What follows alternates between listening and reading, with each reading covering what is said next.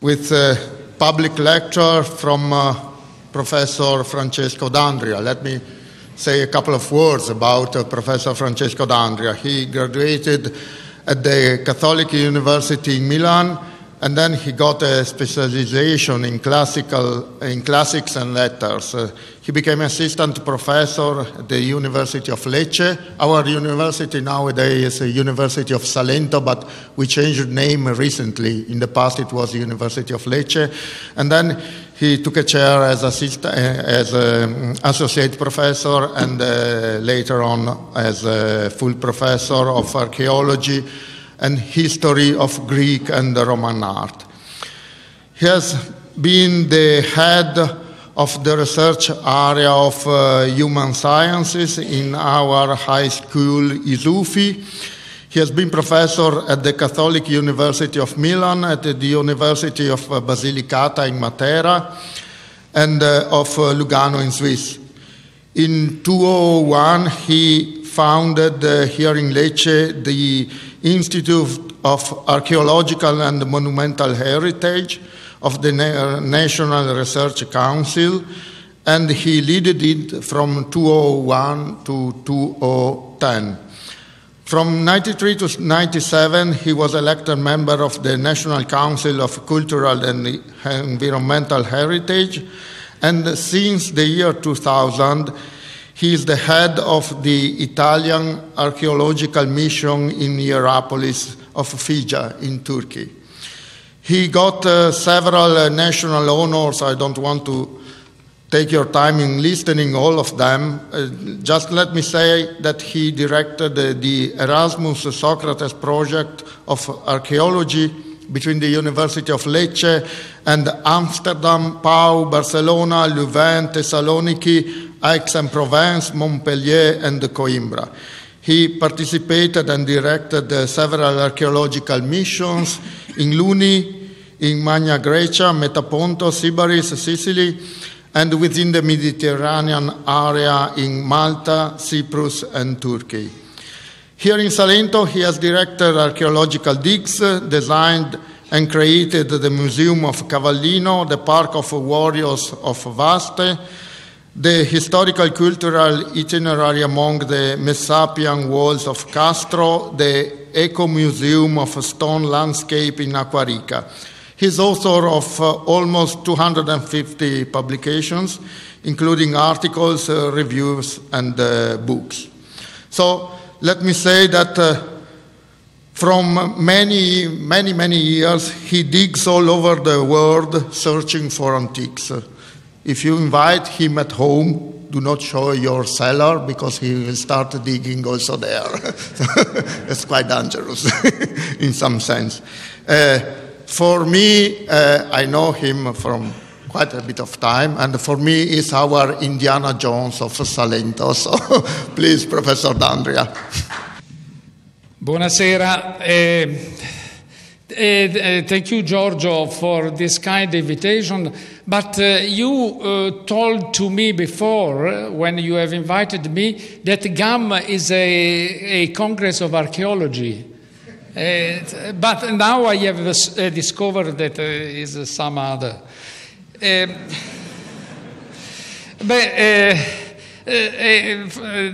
But the theme is of general interest, I hope. The question I shall seek to answer today is essentially theological and has tormented humanity for centuries. Since I am not a theologian, I will try to respond using the tool of scientific research and on the basis of my own personal experience. I have not been to explore the gates of the hell, but I will explain. For human beings, natural phenomena such as earthquakes, volcanoes, thermal springs, and gas emission are a powerful engine for the creation of myths, arousing wonder and raising important questions. From this question arise the narrative that have inspired the greatest themes of European figurative art. Christian art in particular represents Christ's descent into Hades. where he frees the souls of the righteous and the patriarch in order to take them to paradise. This theme is depicted in the large frescoes by Pietro Lorenzetti in the lower Basilica of Assisi and in the painting of the Renaissance. In the drawing and the painting by Andrea Mantegna, the famous 15th century Venetian painter, the entrance to the underworld is depicted as an opening of modest dimension, surmounted by an arch that recalls the one brought to light by our archaeological excavation in Hierapolis. The artists of the Renaissance took up the theme of the descent into Hades once more, basing their ideas on the numerous literary texts and the poets of antiquities, such as Virgil. In this stele from the Hellenistic age, found in Albania, is not far from the coast of Salento, the descent into the underworld, the stele is of 3rd century BC, occurs by a flight of steps that leads to the river Acheron, where the ferryman Charon is waiting to take the souls across in his boat. He had to be paid a coin for the service, and for this reason the ancients placed a coin in the dead person's mouth so that they could pay for passage. Another popular Greek myth in the Renaissance was that of Orpheus, the singer from Thrace who could soothe the savage beasts with his music. And I will present some very important mosaics with Orpheus from Palermo and from Bardo. And I want to remember also the terrible event that happened in the most important museum of Roman mosaics in Tunis. Is a terrible attack against the culture, against our common culture. The singing of Orpheus also enabled him to enter the underworld alive, to free his beloved bride Eurydice. Such a figure could not help but draw the interest of Renaissance musicians such as Claudio Monteverdi, who in the 1607, at the court of the Gonzagas in Mantova, created an authentic masterpiece, l'Orfeo, Favola e Musica. This work, which marked the beginning of European musical theatre, included dramatic action, choral singing and dance. Of particular intensity is the scene in which the song calms the terrible ferryman Charon, and Orpheus managed to pass through the gate to the underworld and find his beloved Eurydice. Some minutes of the...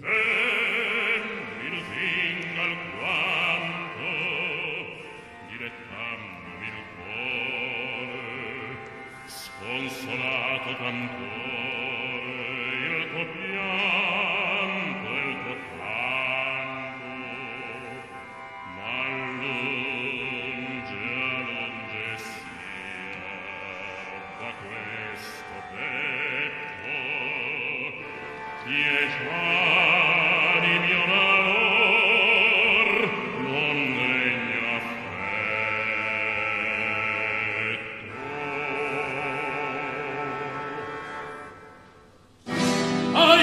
Ventura domande, sperar dunque non lice, od ogni preghi cittadin d'Averno, onde tua l'ombra errante, il sepolto cadavere infelice, privo sarà del cielo e dell'inferno. Così vuole via sorte, che in questo orror di morte da te, cor mio lontano, chiami il tuo nome in vano, e pregando e piangendo io mi consumi.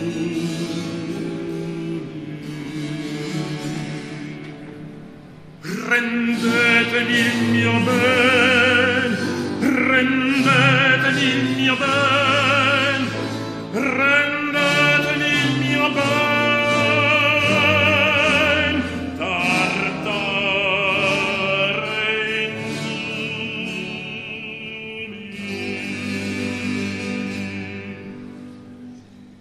In another musical masterpiece with the same scene of Orpheus and Eurydice, written by Christoph Willibald Gluck in 1762, the dramatic moment in which Orpheus crosses the threshold of the underworld is represented by an extraordinary symphonic movement and a dance of Furies and Spectres.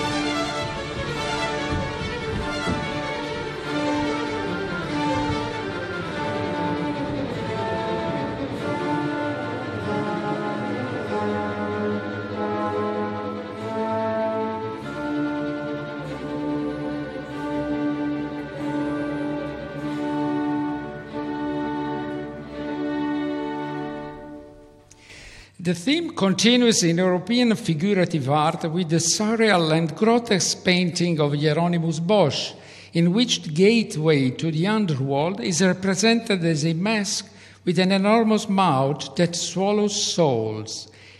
In 19th century Paris, influenced by the poetry of Dante Alighieri, the great Auguste Rodin created a masterpiece of his own. The large bronze sculpture of the Gates of Hell.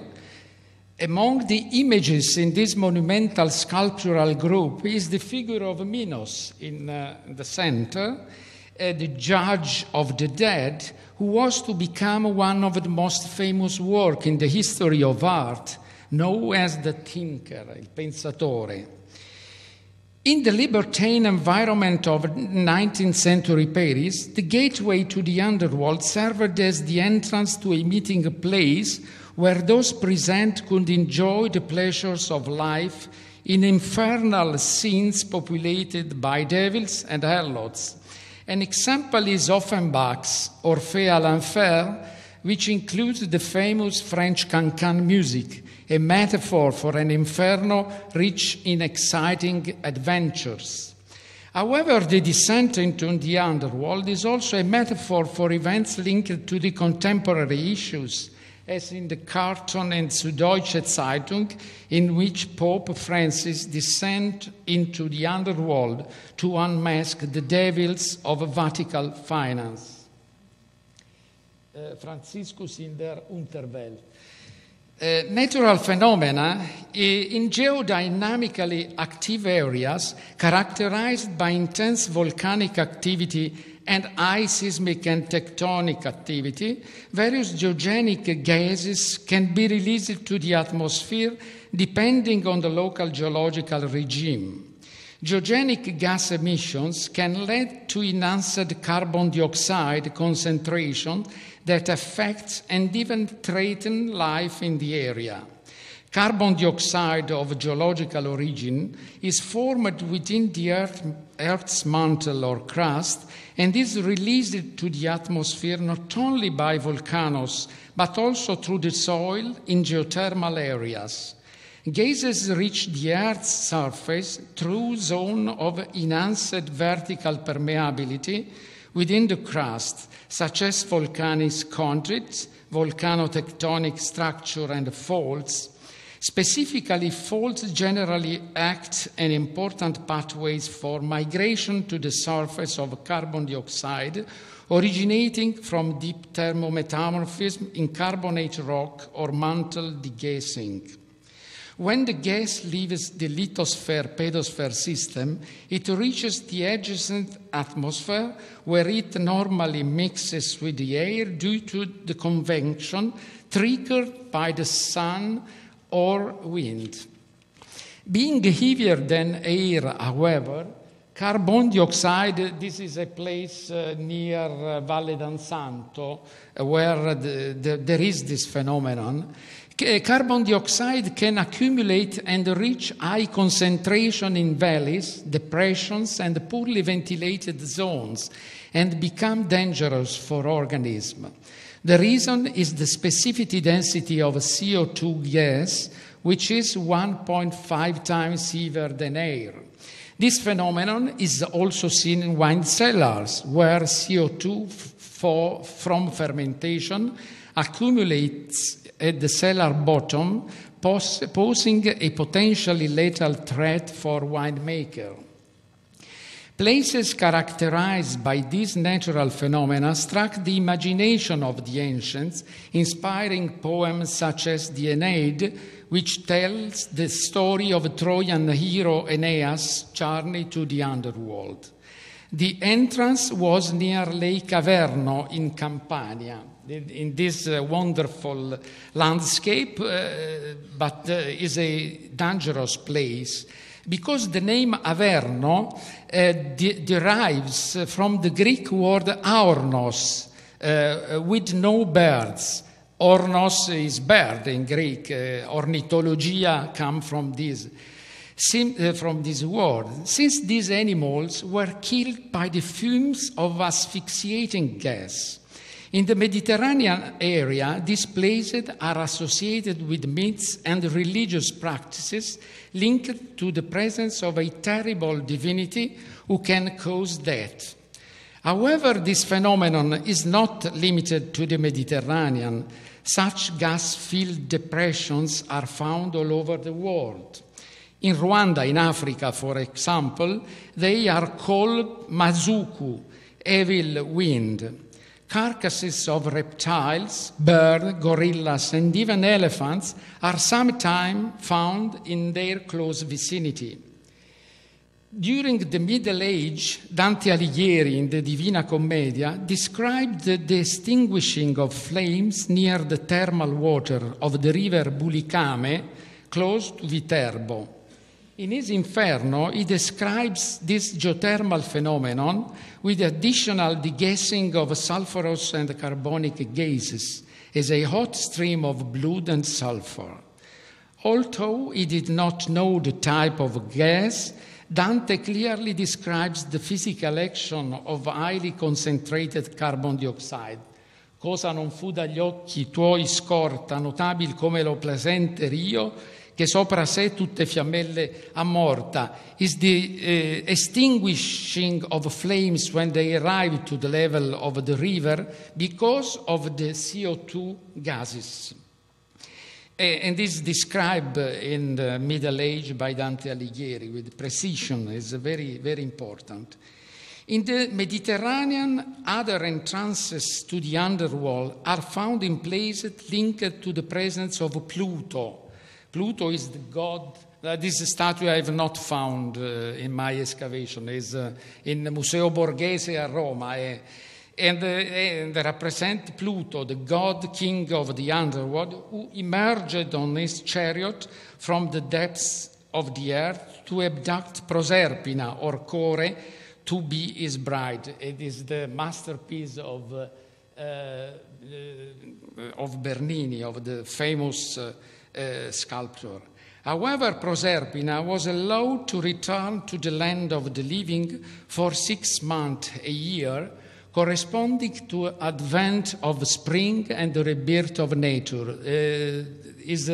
But we wait the coming of Proserpina also in Lecce, because the spring is not come.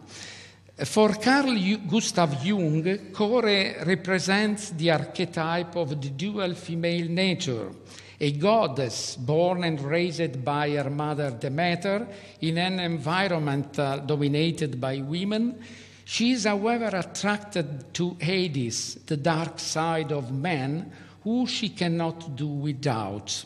She is a hybrid, a paradoxical creature, and today is considered an example of the myth of the dual personality, incarnating the subdivision of the ego.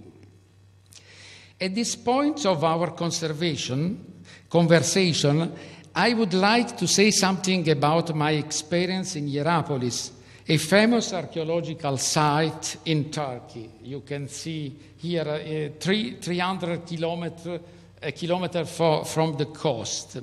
Here, the Italian archaeological mission, currently under my direction with the coordination of the University of Salento, has been working for almost 60 years in a framework of extensive international cooperation. This is the reconstruction, the illustration of the town in Roman period. In Hierapolis, we have conducted highly important excavation and restoration, such as that of the ancient theater. You can see the different period of restoration, and now the scene of the theater is possible to visit is in this condition and this is a 3D reconstruction of the facade. Another monument is the Frontinus Gate, a monumental entrance to the city, and the Byzantine sanctuary with the tomb of the apostle. This is also after the recent restoration of the gate, and the sanctuary, the most important sanctuary of Byzantine period, is the sanctuary with the tomb of the apostle Philip, who was martyred in this city of the Anatolia. You can see the reconstructed colonnade of the altar, and in front the facade of the tomb, a Roman tomb where the apostle was buried. Here, the gateway to the underworld, which was brought to light by the Italian excavation, manifests the dual nature of these phenomena, arousing fear but also beauty. This is the Corrado prima. You can see Hierapolis, Pamukkale, with all the fault in the valley, the seismic fault, and from this seismic fault crosses the wall of the ancient city, forming a continuous series of cracks, chasms, and caves. From these deep fractures in the earth crust, various gases are emitted, including carbon dioxide, which causes death by asphyxiation. And the earthquake produced many falling walls, and etc. Thermal spring waters also flow from these cracks, forming the white cascade of travertine that have made the site of Pamukkale famous all over the world. Indeed, it has been added to the UNESCO list of World Heritage Sites. In Turkish, this locality is called Pamukkale, which means castle of cotton, since the white limestone formation recalled the flower of this plant. This photograph, you can see the cotton plants and the formation of a travertine. This place is also described by Strabon, a Greek from Anatolia. Anatolia is today Turkey. During the reign of Augustus, he wrote a famous book on the geography of the known world. Among the sites that inspired awe due to their extraordinary characteristic, the Greek used the word paradoxologiae for the wonderful phenomena, from which also the term paradox, extraordinary thing, derives, are the caves found along the seismic fault in the valley of the river Meander. You can see here the Aegean coast and in Greece the river Meander, with the three caves, most important caves of Hierapolis, Nysa, Akara, Mios. And the gas in all the caves is interpreted in the ancient time as plutonian. The caves were called Plutonia because of the emission of CO2, and they were considered entrances to the underworld, ruled over by the god Pluto, also known as Hades. These Plutonia are found, as you can see, in Nysa, and it's interesting to see also the coins from this city connected with the sacrifice of bulls, of tori, and here in Hierapolis, the coins represent the abduction of Proserpina. Strabon and other ancient writers, such as Pliny the Elder, dedicate their most detailed description to the plutonium of Hierapolis, where birds died of asphyxiation from the fumes. And today it's possible to control and to see the same phenomenon. In addition, in ancient period, bulls were sacrificed not by having their throat cut, but by simply leading them to the cave entrance and allowing them to be suffocated by the gases. This drawing, published in the French periodical after the discovering in 2012, Science et Vie, dramatically depicts the sacrifice of the bulls with the carcasses of the suffocated animals being dragged away from the cave. This is a reconstruction based on the findings in this area. But the thermal waters also had health benefits, and the hot water that flowed from the thermal springs was collected in basin, placed at the sides of a circular buildings, where visitors to the sanctuary could bathe and treat their illnesses. And the entrance, you can see the arch is the entrance of the grotto. After these purification activities, it was possible to descend into a sacred chamber that the Greeks called the Abaton, an inviolable, sacred, inaccessible place. But before to go to the Abaton, we have found a trace of sacrifice and the objects that were offered to the ancient gods. The place, this Abaton, could be accessed only by those who had performed sacrifice and other ritual acts, such as fasting, and had been initiated into the mysteries of Pluto and his bride Proserpina. First, the worshipper had to cross over the crevice of the fault. You can see very clear, the crevice of the fall. Then, in the dark of the chamber, they could hear the flow of water at the bottom of the fracture and sense the bitter smell of the gas. In the Abaton, incubation practice took place, and we have found in the inner room the beds where was possible to have the incubation. While the worshippers slept on beds inside the chamber, they received the revelation concerning their destiny and were cured of their illnesses. The excavation in the area in front of the cave led to many discoveries.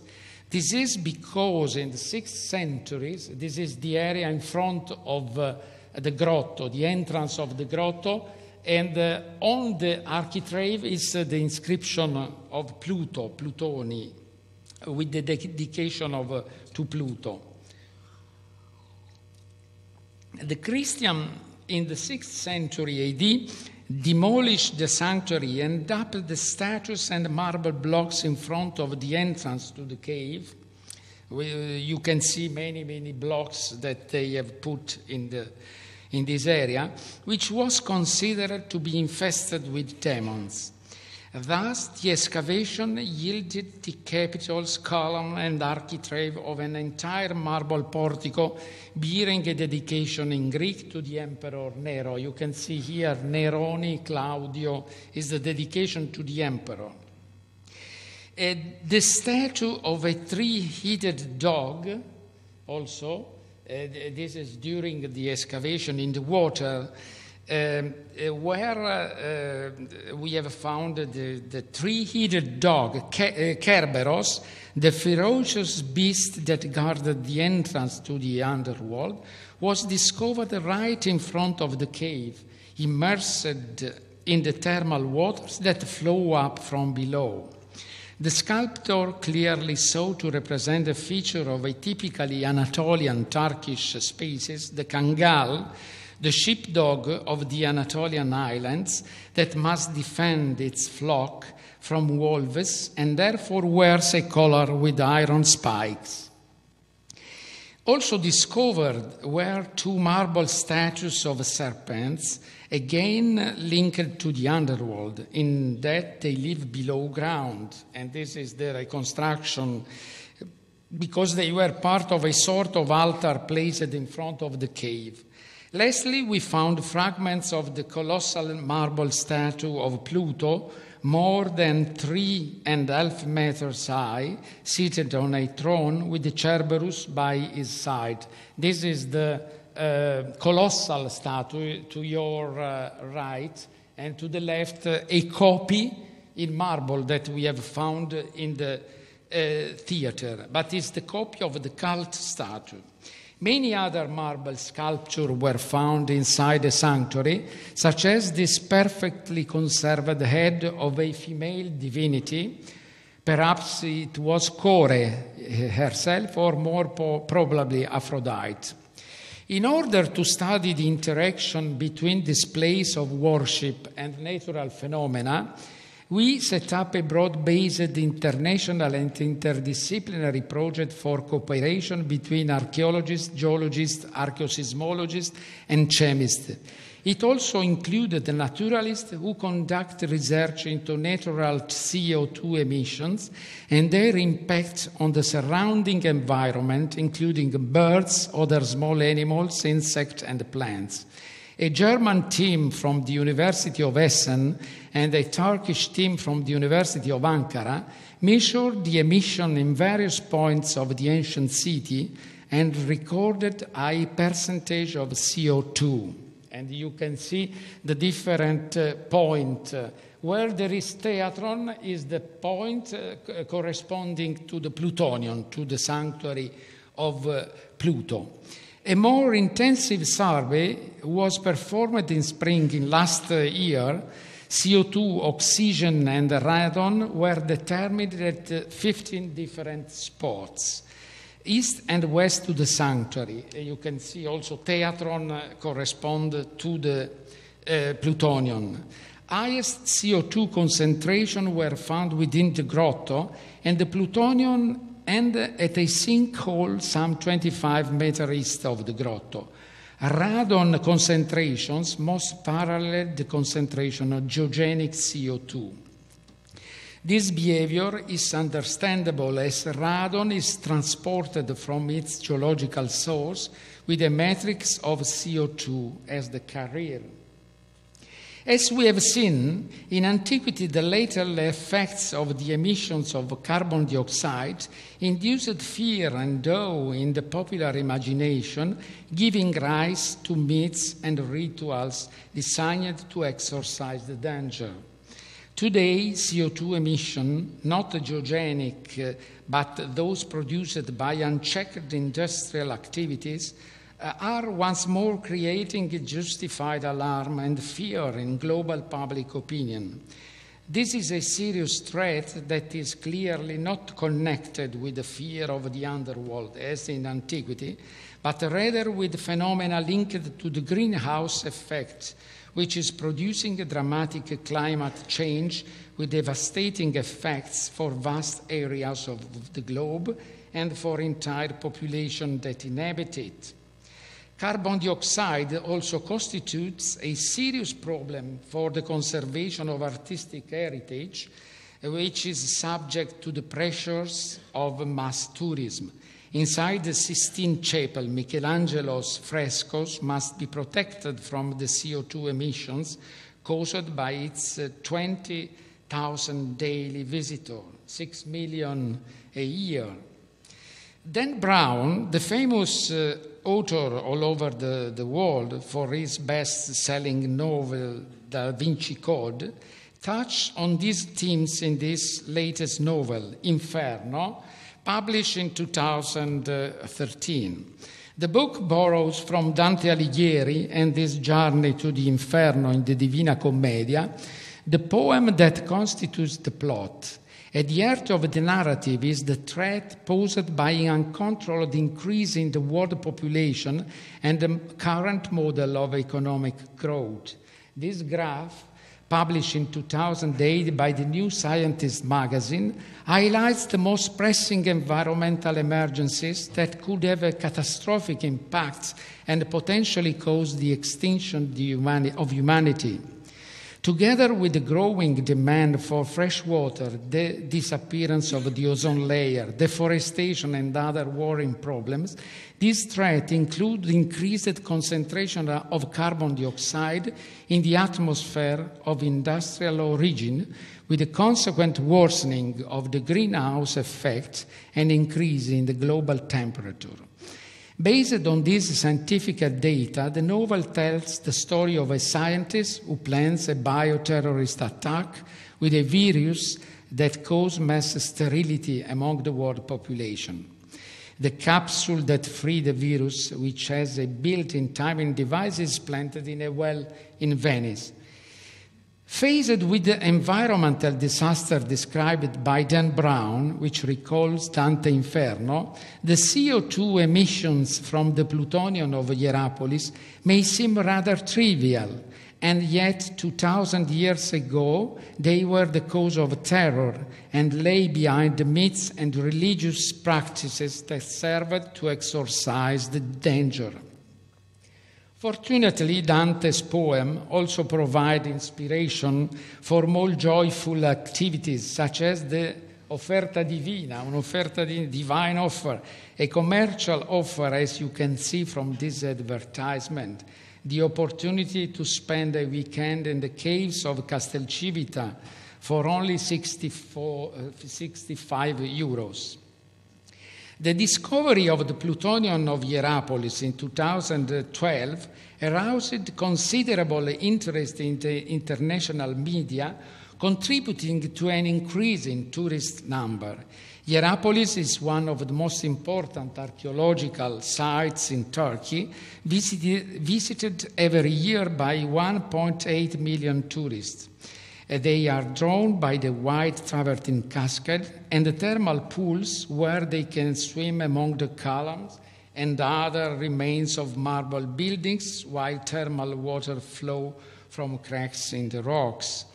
At times, mass tourism can be a cause for concern, as was the case last August at the age of the tourism season, when the Inferno shifted from the plutonium to the thermal pools, with masses of half-naked bodies splashing about around the ancient column submerged by the water.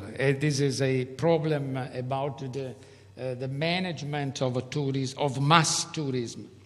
In some cases, news of the discovery of the plutonium was presented by the international press in original way, horror, Tod zur Hölle entdeckt. In this newspaper, which is distributed free in Vienna on the metro, next to a pretty girl in a bikini, the discovery is presented in this term of horror and horrible discovery. Television has also played its part, and the team from an Italian program with the meaningful title of The Mistero, Mystery, was anxious to document the discovery. As a condition of filming, we asked that the subject be treated in a sober, respectful way, since the program often deals with topics such as UFO, extraterrestrials, unexplained phenomena, and other mysteries, which are popular with the wider public. At the moment of filming, we had still not demolished the wall that closed off the entrance of the cave, and the program presenter thus concluded the report by promising to return when the wall had been removed and the mystery thus finally revealed. You can see some part.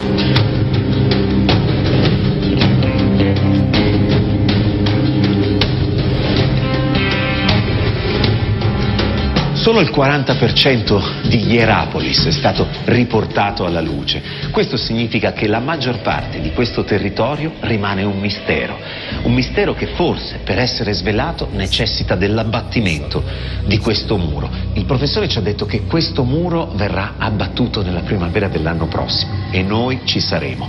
Nel frattempo però voglio provare a seguire il suo consiglio e bere quest'acqua miracolosa che donava la grazia, donava la capacità di parlare con le divinità dell'oltretomba ai profeti che venivano in questo luogo sacro.